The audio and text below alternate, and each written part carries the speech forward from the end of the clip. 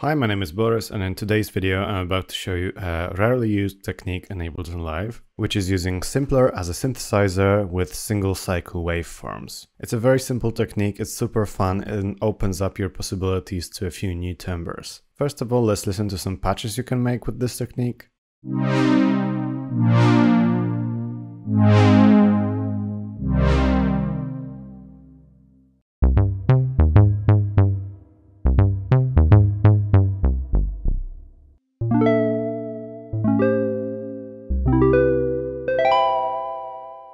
And the device that we're going to be using today is this PML single cycle synthesizer that you see over here, and it's going to be available as well as this PML Lo-Fi Rack as a free download, so make sure to head into the description to check it out. Before we get into the details, if you like what we are doing on this channel, consider subscribing for more Ableton Live tips like this one. We've got a lot more coming up. And if you'd like to learn sound design a little bit more in depth, check out our sound design courses. The link is also in the description. Alright, so let's get started. First of all, let's discuss what single cycle waveforms actually are. So single cycle waveform, as the name suggests, is a single cycle, a very short snippet of sound. And this actually can be found in any sample. If we get into sample packs, just choose the first sample that comes up.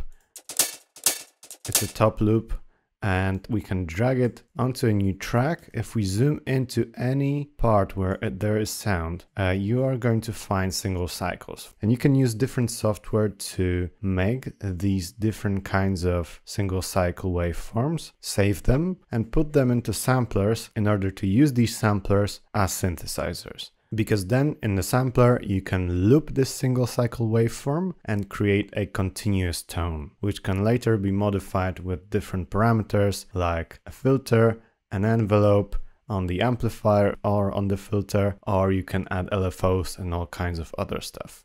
Because that's what a synthesizer does. It takes a certain very short snippet of a sound, for example a saw wave, square wave, triangle wave, or a sine wave, and it loops it over, and that creates the continuous tone. That is the foundation of all other work we do in a synthesizer. And one very surgical way of creating single cycle waveforms is going into something called a single cycle waveform editor. And that's a free tool available online. Here it is, you will find the link to it in the description, and this is super easy to use. All you need to do is just click init sine, this is a sine wave, init triangle, this is going to be a triangle, square, saw, and so on. And you can just go to file, render sample, and that is going to allow you to download this single cycle waveform of a saw wave or anything else you make. You can add all kinds of crazy modulations and changes to these single cycle waveforms, as well as some crazier parameters over here. So this tool is super easy to use. And all I did in this device that I'm showing you right here is I loaded up 4 kinds of shapes. So twice a saw wave, a square, and a triangle. And this way I created a very simple synthesizer. But first of all, let's maybe get a sample like this. For example, let's take a square and we can download it, go to File, Render Sample. And now if we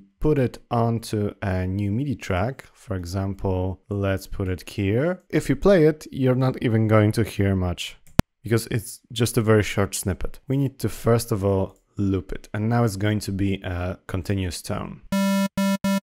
But it's very bright, and we can use all kinds of other parameters in this simpler device to shape it. First of all, we can use a filter, amp envelope, to make the sound shorter. We can add some LFO, and you can really customize the single cycles that you put into it. Before we continue, a very quick word from our sponsor, Production Music Live. Hi, this video is sponsored by us. If you like these tutorials and want to support the channel, check out our website packed with online courses and professional sound packs. If you want to cut years of your learning curve, check the PML Beginner to Advanced Music Production program for Ableton Live. You will know Ableton inside out and learn how to write, produce, mix and master complete tracks. You learn step by step at your own speed, from an empty file to professional production, as if we're sitting side by side in the studio. Thank you for listening, and now let's get back to your tutorial.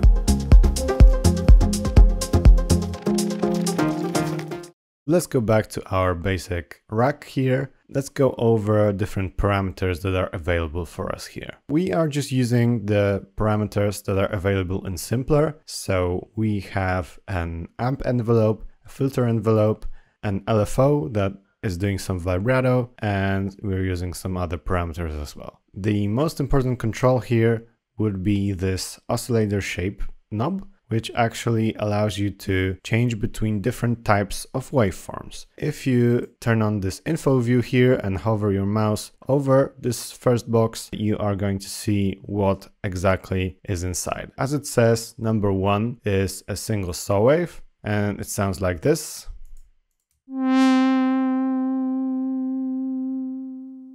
And then we have a 2-voice unison saw wave. And that's a bit chorusy already. And then we have number 3, a square. And number 4, a triangle. All right. And this unison spread control, as it says here, is only active at mode 2. So it actually only allows you to create a small unison saw wave. So if we go to 2, we can use this knob.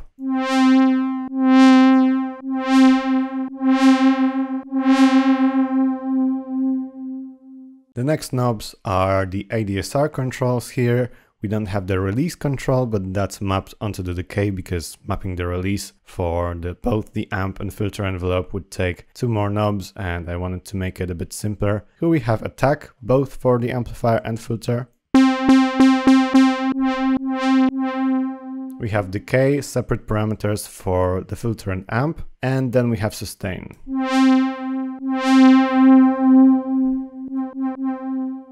Let's just continue. Here we have a filter frequency knob, and this is one of the most important knobs in any synth. Basically, this allows us to open up and close the filter. This is the filter contour, which tells the filter how much the envelope needs to be applied. If we go all the way down, then there is no envelope. And if we increase it, we are adding the envelope. Okay, and then there's the resonance, which adds that characteristic timbre, and we have vibrato, which basically adds a bit of wobble here. Then there's drive, filter drive, which just adds a bit of grit, and then there's a global volume control as well. So it's super easy to use for basic sounds. It allows you to quickly make all kinds of sounds that you need, and it's not very heavyweight because I programmed that in a way that if you switch over to another oscillator, all the other simplers are deactivated. So it shouldn't take up too much of your CPU. Another part of what is really crucial when designing sounds would be the effects, and for this tutorial I made this PML Lo-Fi Rack, which you can use along with the synth or with anything else. It's a bit of a native Ableton version of an RC20 VST, and it basically allows you to add some wow and flutter, which basically is a bit like vibrato but a bit more analog style. And here's what it sounds like. I can exaggerate that a bit. Flutter is much faster so that it creates the fluctuation in pitch. Let's go back. Here we have drive.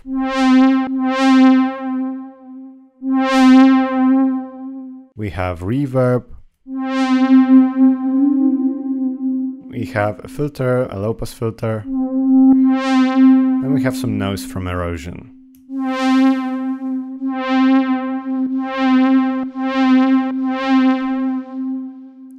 So this is a really nice combination, and I really encourage you guys to check it out and play with it. Of course, you can design your own synthesizer by using different single cycle waveforms. You're totally not limited to these 3 shapes that I just picked out. But I wanted to create something a bit more classic. If you're into different timbres, of course, you can use the single cycle waveform editor to create something that is your own. And also, as in Live 11, we have these cool new changes to the racks. You can actually add your own presets here. For example, if I change something, I can click on New and rename this preset. And then we have a new preset saved over here. And it comes with just 4 very basic presets, so you can quickly get a sense of what sounds are possible with this rack. Okay, that would be it. Thank you guys very much for watching. I hope you found these racks useful for you. Make sure to check out our online courses. These are for both beginners and more advanced producers. Subscribe and hit the notification bell. Write us a comment if you enjoyed the video, and I will see you in the next ones.